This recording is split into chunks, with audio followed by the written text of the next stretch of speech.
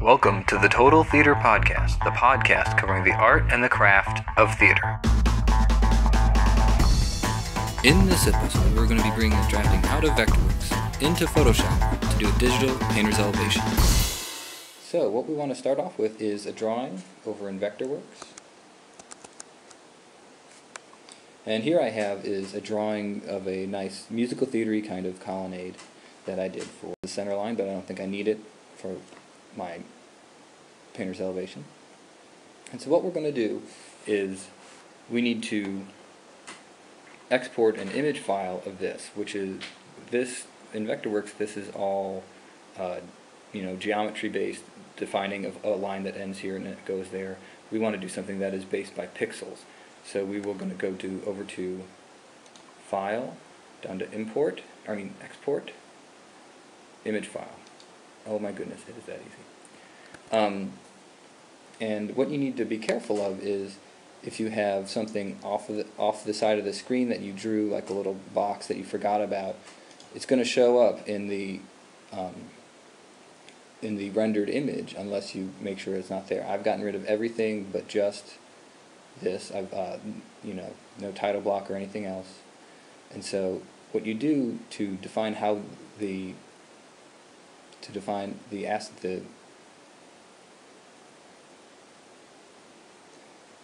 So what you need to worry about next is the size of the image that you're going to export. By default, it usually sets this as 72 dpi, or pixels per inch, which is a screen resolution. You want a higher resolution to do your image editing in, because it'll just have a cleaner, crisper look. So you define this as, I did 300, and then it goes by pixel dimensions or print size.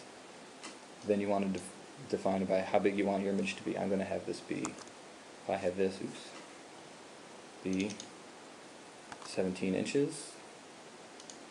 That's going to be about 10 inches. You can get an update of how big it thinks the file size is going to be, and choose there is BMP, bitmap, JPEG, Photoshop, picked file, PNG, all the way down to things like a TIFF and stuff. I guess I'll just choose Photoshop. Okay, so here we are. We'll go down and click Save, and choose what we're going to call it. I'll switch this to Garden Paint L.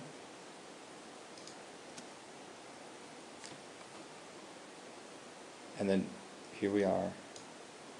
And you can choose whatever folder you want it to be in. Right now I have it going all the way into the folder for this podcast episode. But you would then send it to either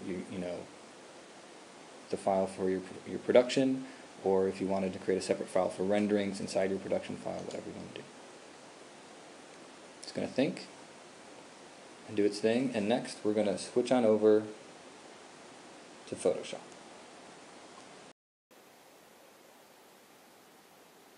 Okay, and here we are, through the magic of editing, in Photoshop. What you'll notice is that here is the file that I first exported, paintl.psd, and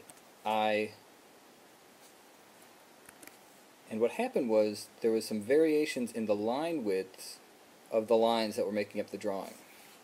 So I had to redo that and export the drawing all over again, which is what I have right here. You'll see all the line widths are all even, and now we're ready to begin. So a nice, easy, and quick way to begin with doing a Photoshop is by masking off the areas that you don't want to get painted. And the way I do that, the quick and easy way, is going over to the Magic Wand tool. And with the Magic Wand tool, we can go ahead and start clicking, adding things. If you hold the Shift key down, you'll notice there's a little plus sign that I'm adding that to the selection as well. I'm going to go around adding all these areas. Bump, bump, bump, bump, bump. And I'll just do this for right now. And with all these things, if you create a new layer, which is down, either putting this, let's just create a new layer. I'm going to move that up a little bit. You might not have been able to see that. I'm going to delete that layer. Yes. I think that might have been out of sight. But again, going down to create new layer. And then this thing is add layer mask. It's like adding masking paper around the things that you don't want to paint on, like if you're airbrushing. And what it automatically does is creates what's called a layer mask of what's going to go in there, of what can be seen in that layer.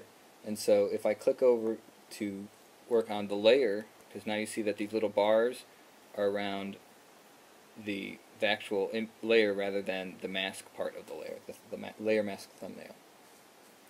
If I just go and go to the paint bucket, you'll notice that it paints the entire layer, but the only part that we see is the stuff that we have in the layer mask. And so what I would need to do is add a selection that fills up everything. And then you could also do selections that would just be particular parts. And let me show you what I mean.